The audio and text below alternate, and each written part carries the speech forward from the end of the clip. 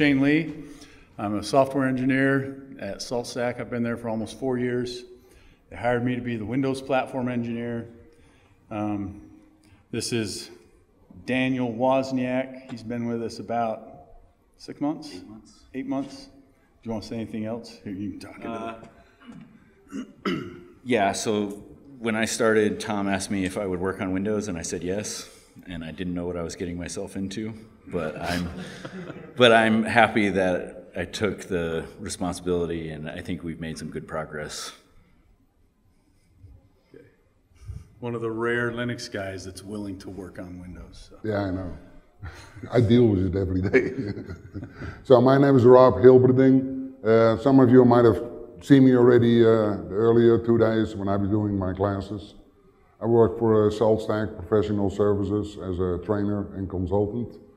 And I deal with Windows regularly when I'm in the field. So.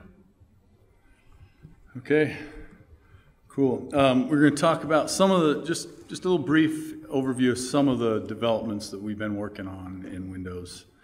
One of the big things we've been pushing for the last year is getting the PR tests running on Windows. So a lot of times we'd go to release and then we'd find a whole bunch of things, problems with Windows that we hadn't caught because we haven't had tests running in Windows. So we've started with like a just daily test, but now we've started getting actual build tests at build. Whenever somebody submits a PR, you'll see 2 Windows VMs that spin up on GitHub. And it's going to be interesting to see the fallout from that one. Linux guys got to spin up a Windows box and fix his code. So, but it's going to be great for us. We'll be able to focus more on features and some more development on Windows instead of fixing bugs that have been fed in from the community. So, anything else you want to mention? Python 3 support's gotten a lot better. Okay. And we're making a push to get to Python 3.6. And hopefully, when we get there, we'll be able to drop support for Python 2 on Windows. Right. You should notice. You just won't have the option to install a Py 2 version anymore. It'll just be Py 3. But it's its own contained Python version anyways. It shouldn't affect anything else on the system. All right, so this is what we're going to talk about today. We're going to give a little bit of background on WinRepo. We're going to talk about how to set it up and configure it on your master.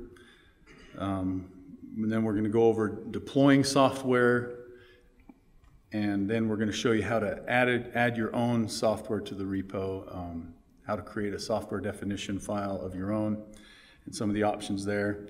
And then Rob's going to talk to us about SSE scheduling. Yep. Okay, so a little bit of background on WinRepo. Windows doesn't really have the concept of a package manager like most Linux OSs, and I think they all do, right? And so we kind of had to build one. You'll notice in the second set of bullets there's a WinRepo and a WinRepo NG. So NG's next generation. WinRepo was our first attempt at building a package manager for Windows. And the way it worked is those 2 URLs there point to our GitHub repos where we store the software definition files for packages of software. And on the master, those files get pulled down, and then in the original version of WinRepo, you would generate a database file on the master, and then when you did a refresh DB to the minions, it would just pull that database file down as a single file that got pulled down. And we started realizing some limitations on that when it came to making your software definition file work on different versions of the operating system, different architectures. You couldn't have one software definition file that controlled them all. It was kind of, you had to build one for each, and it kind of became cumbersome. So we came up with the idea, well, let's run the SLS files through the YAML and Ginger renderer, and let's expose the grains of the local system instead of the master. So that means you had to pull all those SLS files down to the minion level and generate the database file there on the minion.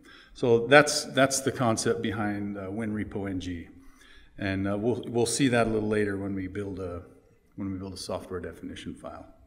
So it's safe to say that if you're doing this today, you want to use WinRepo NG. Yeah, WinRepo won't even work on the newer versions. The reason it's still there is because some people are still running older versions of Salt Minion. I think it's anything prior to 2015.8 runs WinRepo. Everything else is WinRepo NG. So if you're current on your Salt, then you'll be on WinRepo NG. And we do plan on deprecating that eventually, and it'll just be WinRepo again. All right, so we're going to talk a little bit about how to set up. The default configuration, it's really easy. You just get on your Salt master and you run the update get repos runner under the WinRepo runner, and that will clone down both of those repositories onto your master. And if you have some older minions, you would run a winrepo.gen repo. That would create the database file, and then you can manage your older minions with that. Then you'd run the package.refreshdb. On the next gen, that copies it down, creates the database file for you on the minions. Here are some of the configuration options that are available. The default location on a master where these repo files are stored is under serve salt. That's when you see salt : that's serve salt by default. And then there's a subdirectory called win, and then repo ng, and under that there will be a salt-winrepo-ng directory that will contain all the SLS files that we have up on GitHub. That is also when you do your custom software definition files, that's where you'll put them, in that repo-ng. Don't put them under the one that gets cloned down from Salt. Otherwise, if you run that runner again, this statement, the update get repos, it'll fail because it sees modified files in there, or additional files won't work. So it's best to leave that untouched and roll your own if you're going to mess with it, or clone your own repo. The next option there, WinRepo remotes, you can tell it where to pull from. And these are the default. That first one there is the default. But if you want to clone your own and point it to your own repo, you can change that there in that setting on the master. These are master settings. You can also specify a branch, just like below. And that would be written in YAML. I wrote it. I couldn't get it to fit on one slide. So it's just a list. It's just a list of entries in a YAML file. All right, so this is what the output of the update get repos command looks like. Shows you copying those two down and where it put them.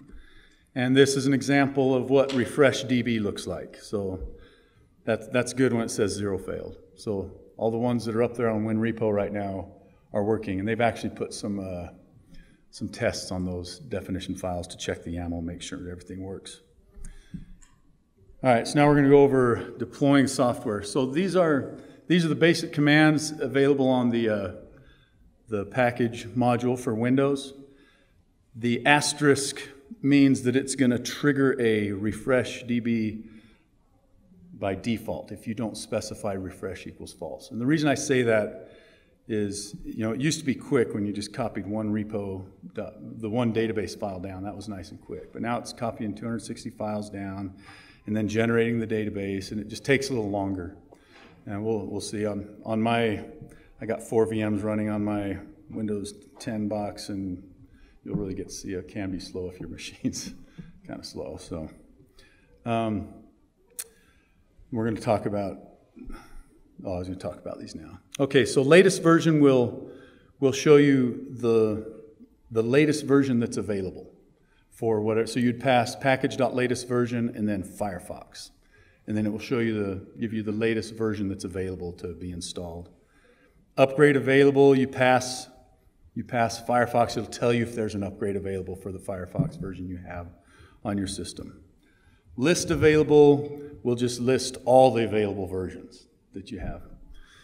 Package.version will show you the version that's installed on the machine.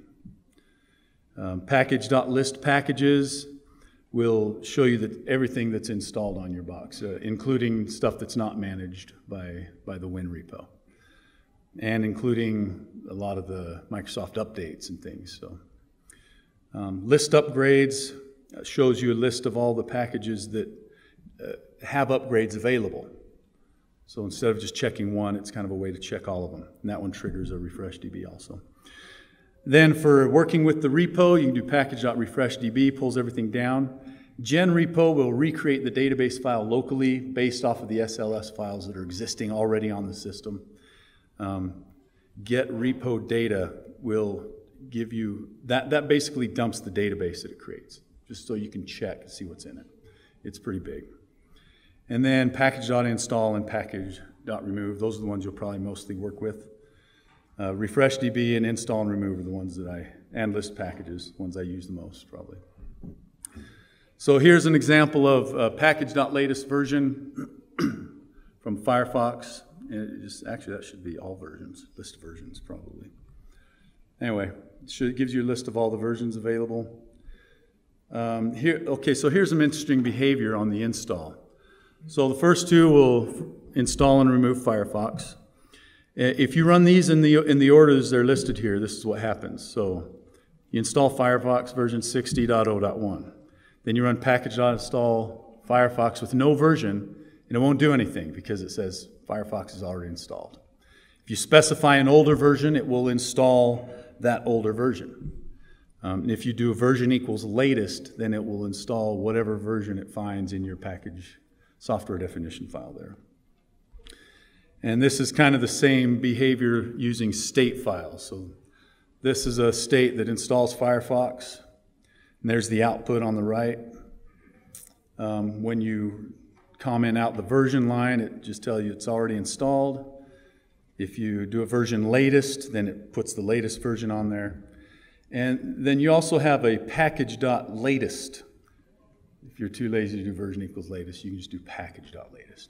And that's kind of in line with what's available on Linux. So we try to, that's the reason we do this, is to try to normalize things across operating systems. So you can do a package.install, and you don't have to know the underlying command lines for it. You can also install multiple packages. For example, using the packages parameter, and it's a list, and it can also be a list of dictionaries. So if it's a list of dictionaries, you can specify the versions. So 7-zip's going to install the latest version available. WinSkippy is going to install whatever version I specified. If you don't put a version there, it'll just install the latest version. All right, you guys have any questions on so far on how the package manager works? Okay, so now we're going to get into a little more detail on managing your own software. So this would be stuff that's not already up on the WinRepo, up on GitHub. And it would also be in case you want to make changes to that, submit new versions or new pieces of software. So in this example, I've listed the contents of repo.ng. You can see there's an MS Office directory there, my WinRepo, another repo that maybe I cloned down. Maybe I got a thing for installing PyCharm, and then there's the default Salt WinRepo.ng. So when you run package.refreshdb, it will copy everything that's in that repo-ng directory. All the SLS files. It will ignore everything else. So you can store executables here, set up files, everything you need can be in subdirectories here. The only thing that will get copied down to the minion are the software definition files. And it does it in alphabetical order. And then again, do not put the custom SLS files in the Salt WinRepo.ng directory, because that'll mess you up when you run that update get repos command. So I was trying to find something that I could show you guys that wasn't already up on the repo that we could work with, and VS Code's kind of new, I guess, so we thought I'd show you how to do that. So I've already done the steps of making the directory, and I put the 32-bit and the 64-bit EXEs in that same directory. And so we're going to give this a go. So here is the code. Can I copy and paste from here? No, I'm going to have to kill it. So.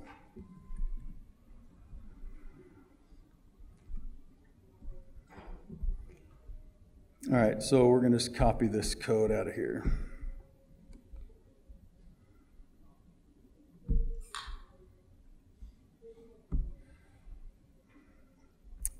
So I have a master running here on my Windows box, and we're going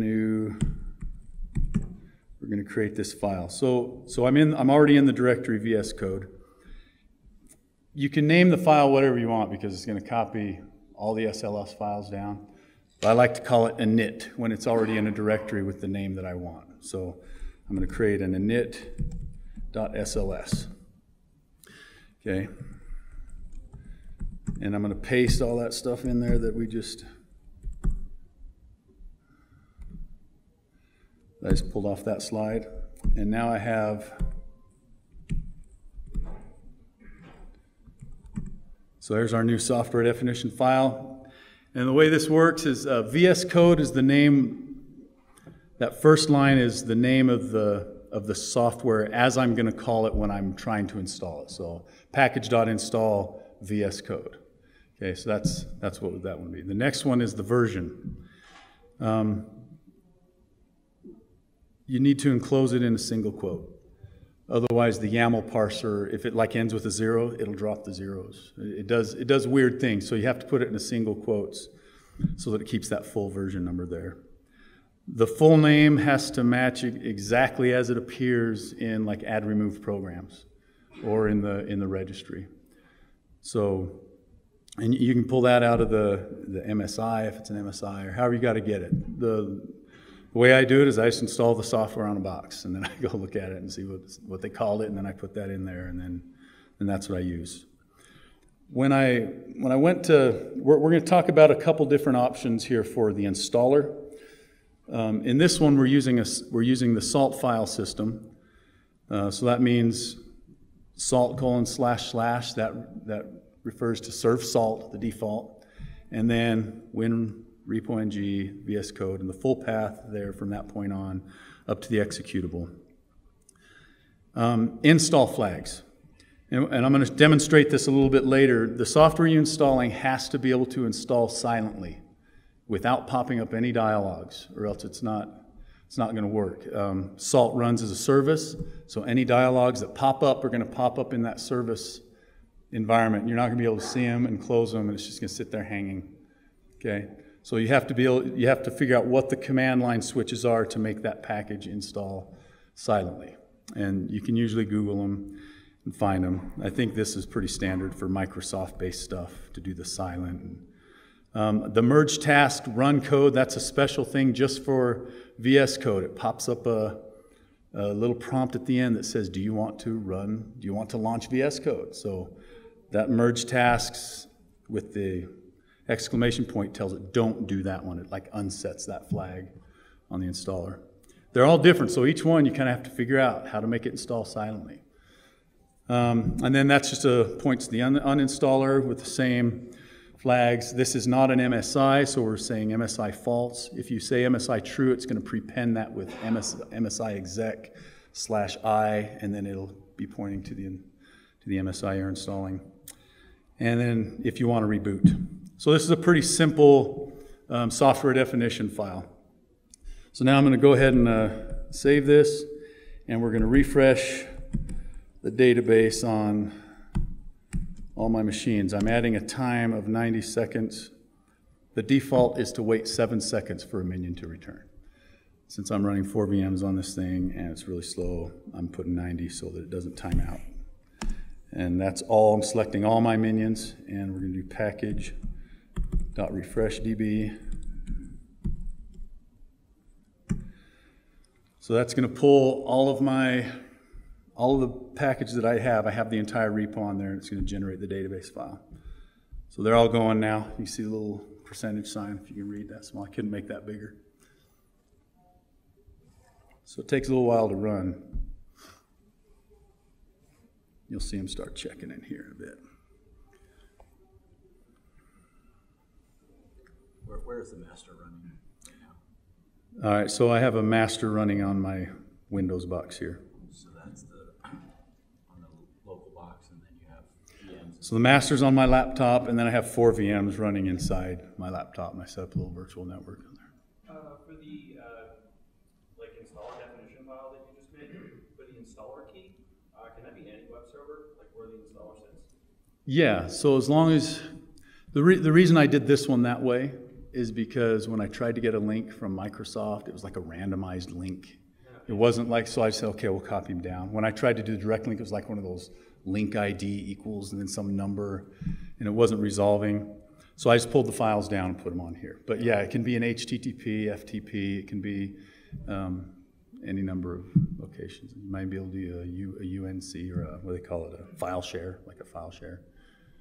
So you could put it somewhere else. You could store your exe somewhere else on another server and keep your, they just have to point to it. It has to be accessible by the minion.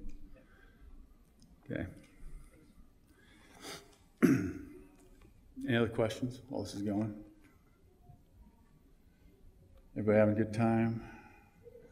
Well, maybe, so Shane, while you did the custom installer, I want to point out two other flags you can use, which is called cache file and cache dir. That means in case you have an MSI, you know, and you have all these, and you want to make it really silent, you know how MSI work a lot of times, they ask you for a lot of options, you know, are you sure you want to do this, you know, and you have to fill in this certain parameter to continue on. So if you would create an MSP file, you know, an answer file for that, you could put that directly where you store your MSI and then pass on the option of cache underscore dir. That means at that point, everything where where that MSI is located will be copied down to the minion also. And then you can potentially, in your installation command, do the MSI, you know, passing on that it is using an MSP for all the configuration settings. Right, I had the slide for that a little bit later. But so you could do like a transform file for installing Microsoft Office. And there's two, there's cache file and cache dir. If you do cache dir, that caches everything that's in the same directory as the executable you're calling. And in that you could have a transform file and have that as part of your installer args for like a Microsoft Office. All right, I think it finished. It didn't finish before I hit my 90 seconds, but all my VMs are 0 now, so they're done running. So now we're going to do a package.list packages. See if, make sure I remove VS Code before I.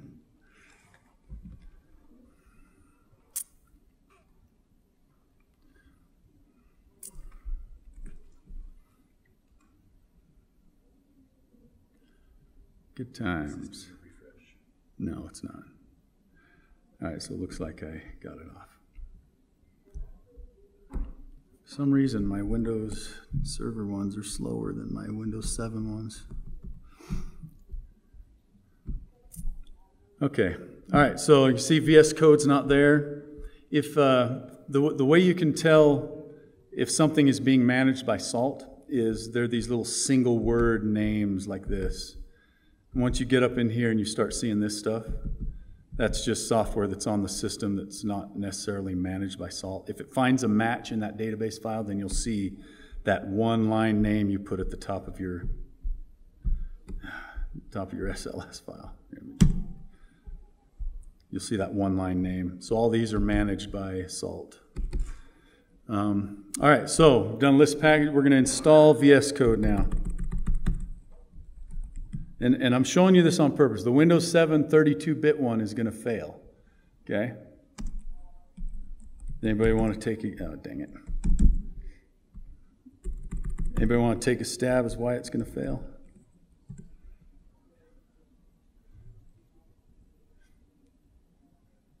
Yeah? Yeah, it's going to fail because on our definition file, we only defined the 64-bit version of the installer. So I guess I might as well just pull it up because we're going to have to fix it anyways.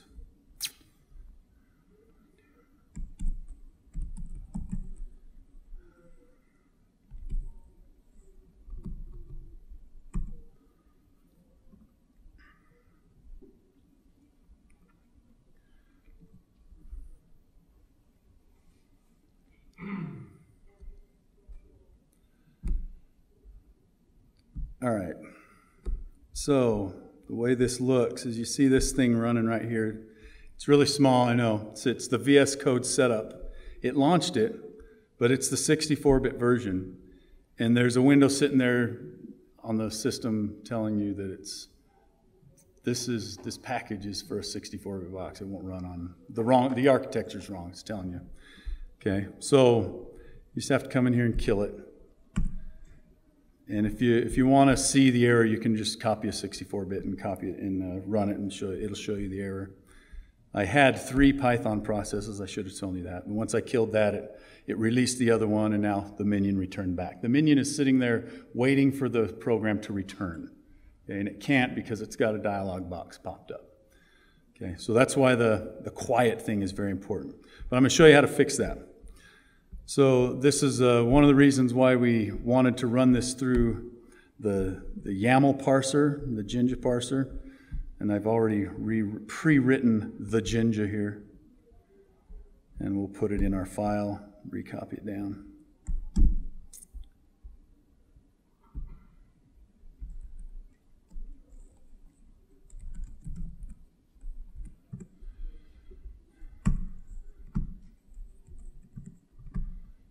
All right, I've got to set paste here. If you don't set paste, it messes up your indenting. All right, so just to go through this, what it does is it checks the CPU arch grain, and it's looking for AMD 64. And if it finds AMD 64, then it's saying use this file as the installer name. Otherwise, we're just going to go with the 32-bit. So down here, we need to put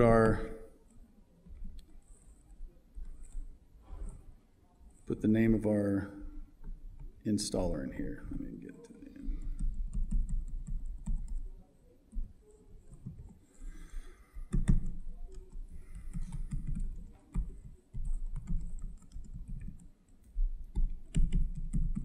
All right, so that will pretty much fix this one. So now that we've modified this, now we have to do another refresh DB. Okay, so we've got to copy everything down and regenerate this. Anybody got any good jokes? I tell you a UDP joke, but you probably wouldn't get it.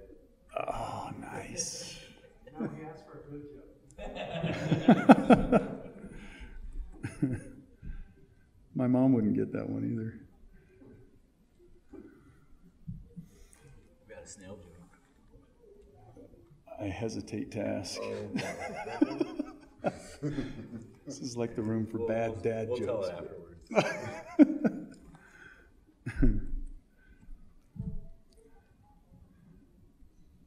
All I know are like offensive jokes. This isn't offensive unless you're a snail. Good times. We're going to be looking at ways to speed this up quite a bit, hopefully.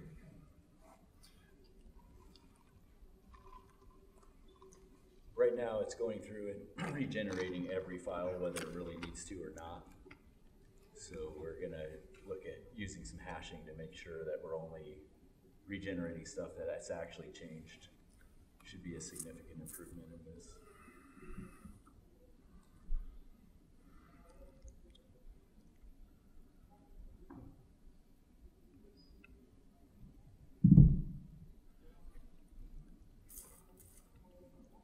Seemed faster earlier. Is it just doing them one at a time?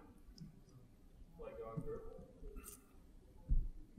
Well, it copies them all down first, and then it goes through each one and goes through the Jinja, parses everything, checks the grains. Some of them even have salt functions are exposed that get run to check different things, compare versions. Yeah, so it is going like through one list at a time, like not doing multiple at the same time. Right. Yeah. It pulls them all down and then goes through them one at a time. It's fast on Amazon. It's slow on my box. We've got 15 minutes left. Do I? Okay. All right. So they just finished. So now we're going to do the install again. The other one should return pretty quick. Dang, I did the wrong one. Again. There we go.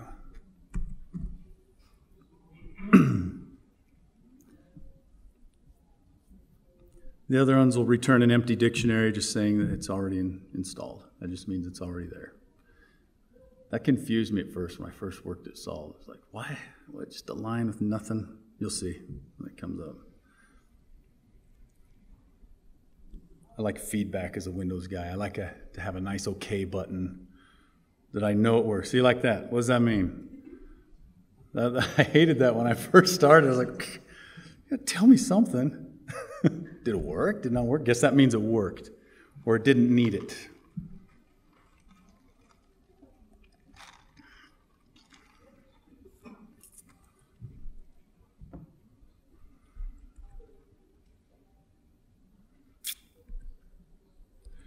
We can look at our Windows 7, see if it's hung up. Anybody see that name there? It says IA32 instead of 64. So that's good. Means it's running the right one.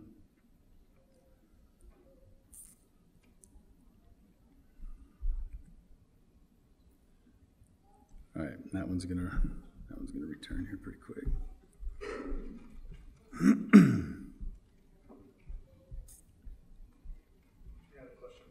Sure, yeah. So on that, like the custom SLS file on the install line, there's no reason that line can point to like an MSI or DXE that's already on the menu. Right? Yeah, you could point it to anywhere that the menu can access. It could be a C:, software in the name of the file. Yeah, it can be anywhere.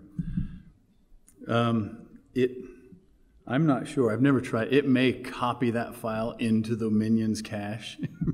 You know what I mean? Even though it's local, I'm not sure how it'll behave there.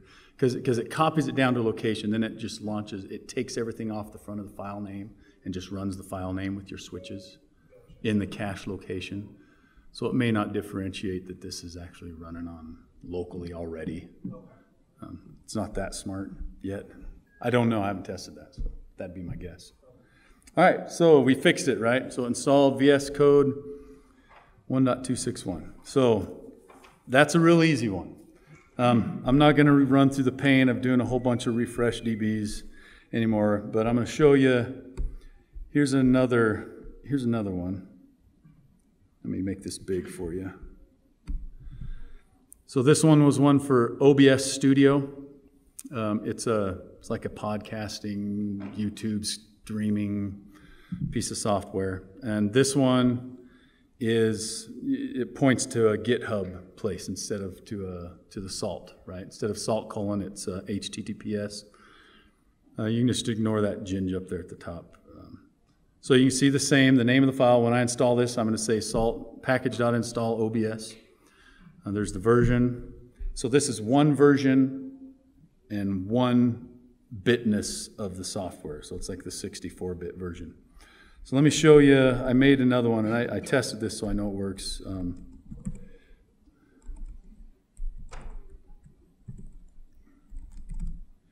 So let me just show you this directory. The only thing in it is the init file. Okay, so the software is actually going out to their place and downloading it. So, okay, so when I got on their site, there were several versions available. Okay, and it even went past this, but I did the top 4 versions that I found on their site. 22.0.2, so that's basically just a list of all the versions available. And then you guys recognize this from the above, from the previous example, where it gets the architecture. So now down here is the name, and then we have a little for loop here.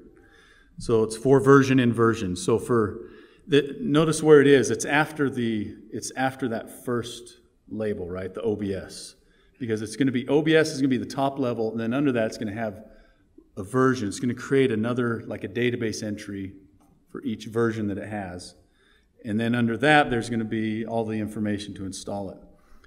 So I set a base URL because it was getting too long to fit on one screen, which is just the root of where it's downloaded from. So it's OBS Studio Releases download. And then here's the version. So the single version that it's pulling with the for loop will go right here. It's in the single quote, so it won't trim any of the zeros off. I have the full name. And then right here in this line, I'm running a salt command. A package compare versions. So the reason I had to do this was when I started looking at the names of the installer files, some of them The newer versions, they added Arch, the like x64. They added whether it was AMD 64 or whether it was 32-bit. And in the older versions, it was just a single installer with no names on it. So I kind of had to say, well, if it's this version or newer, then we're going to add the Arch to the file name. Otherwise, it's just going to be this name.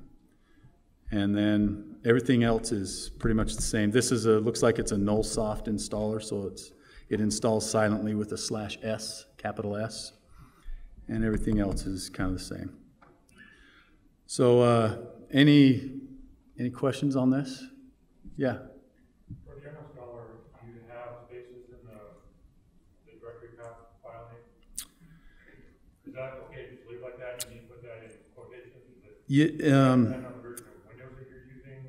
Or? No, it's the YAML renderer. Anything on that line, the entire line after the colon is seen as the string. You don't have to quote it, unless there are some special characters that you need to escape that are getting caught by the renderer.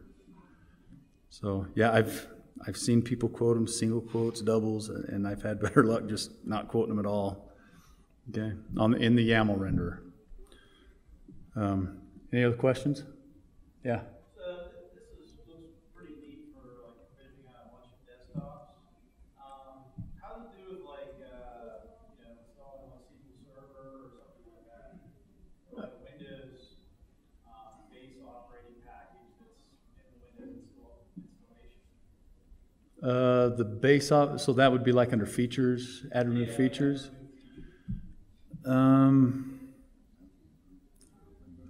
So on the servers we can do roles. We can add and remove roles. I'm not sure how that works on the desktop. I'm not sure if that's available on the desktop to add features. I don't know. I don't think the roles system is available. As far as installing SQL Server, if you can install it silently with some command line switches, this will do it. But what I've seen is I've seen guys launch some pretty complicated PowerShell scripts and things that'll install SQL Server and set them up. And I actually, one of the packages I made for testing, I was testing Unicode translation between the Python environment and the Windows environment, and it creates an entry in add remove programs that has an enye in it, the little N with a squiggly on top, and it's just a batch file. So this thing so if you can even put it in a batch file and run it, this can do it. I had it set. All it did, the batch file just created a registry entry with an enye into the add remove programs, and then it catches it. And then when I did a list packages, it shows up software with an enye. So if you can do it in a batch file, you can do it here. So you can get kind of creative with it. Any other questions? I haven't repeated a single question like I was supposed to. For that, I apologize. Okay.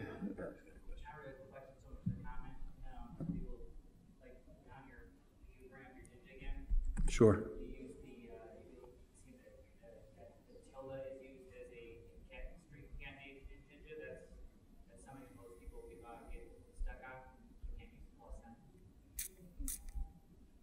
Oh, right here, yeah, the concat. So it adds the version at the end here. It's not a plus, it's a tilde. Does everybody see that? And it's kind of confusing because it flips over to the next line, but that's all just one line. Yeah, that's a good point. In the SALT documentation, we have a section that talks all about the nuances of Jinja and what to avoid and how to overcome the problems that you encounter. Okay, all right, I'm gonna try to. Did I have any? I had some pitfalls. Did you want to just? Yeah, 5 minutes. Yeah, I can do that. Okay.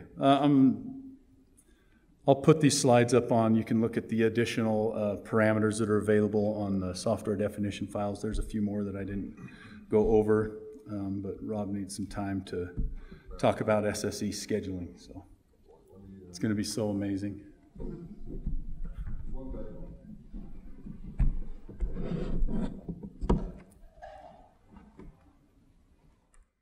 All right, I will just use this mic.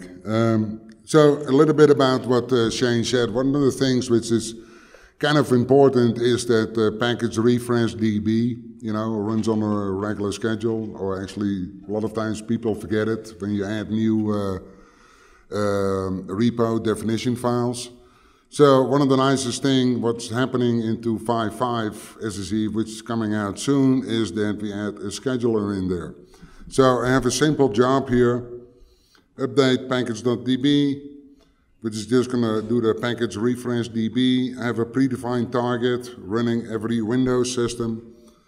The next thing I will do is I will go to the scheduler, create a schedule, give it a name, refresh DB, pick my job, which I already did. Update package DB. As you see, because I already had a predefined target in the job, it will pre-populate here. It's already set. And now I can start scheduling. I can do a recurring, like, okay, I run this every hour. Or I can do, I want to run this on a repeated date and time. Instead of daily, I can do it weekly. And then say, you know what, I want to run it on Sunday, I want to run it on Tuesday, Thursday, Saturday. And then I can set different times. Here I want to run it at 2 o'clock. Here I want to run it at 1 o'clock. Another one, let's do it at 3 o'clock in the afternoon. I'm trying to speed up so we end this in time. Okay, so I set my schedule completely, do a save. It's done. Now I can look here at upcoming, and you will see here it's all scheduled, right? It's going to run here at September 13, at this time, September 15, and so on and so on. The next thing what you can do then, let's say like, hey, I want to run this, I scheduled it, but I want you to skip this on September 16. So I can select that schedule, do a skip the whole schedule. At that point it won't run. Yes? Or I can directly disable or enable the whole schedule. One of the other things besides package management, which might be helpful, especially since we're talking about Windows now, and I mentioned that anybody who went through my pre-conference classes, is when we do patching, we know Windows likes a reboot, correct? So I can schedule reboots, but I only want to reboot if a reboot is needed. Yes, not just reboot all those systems every day if there is no reboot needed. So there is a simple module for that, what you can use by writing a simple state. Which I have here, is my Windows updates, which is a reboot state file, which does nothing else than set reboot, do remote execution, use the WinWA module, and it's like, hey, gets needs reboot. If that comes back as true, then I'm going to do a system reboot. Otherwise, I'm going to kind of end gracefully by using a configurable test state like, no, I don't need a reboot. That's it. So now nothing will stop me to schedule this to potentially run every day after business hours. Yes?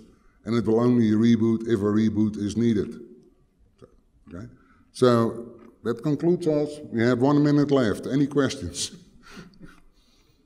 Where are the slides going to be available? They told me I could upload them.